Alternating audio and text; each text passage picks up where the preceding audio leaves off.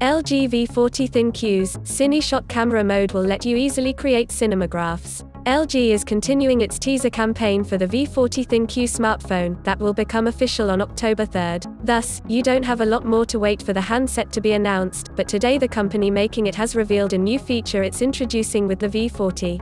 It's called Cine Shot. It's a camera mode that lets you easily create cinemagraphs. These are like GIFs, but only a specific part of the image is moving, the rest is still.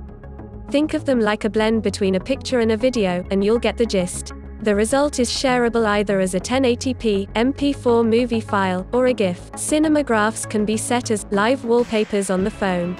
Here are a few examples. Note that once you capture the 3-second video in Cine Shot mode, you will have to perform the edits outlined above there and then.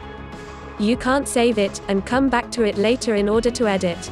Meanwhile, in low-light situations you could simply get an error message with nothing recorded. Cine Shot works with all three of the LG V40 rear cameras, of which one will be standard, one wide-angle, one telephoto zoom lens. Cinemagraphs were a prominent feature of Nokia Lumia smartphones of years past, and currently the Moto Z3 Play also has the ability to create them. It's interesting that this function, don't call it a gimmick, hasn't caught on with other mobile device makers.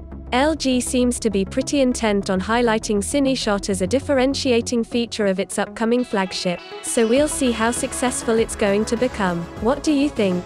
Will this be the sort of thing you try once or twice and then forget about? Or something you see yourself using every day?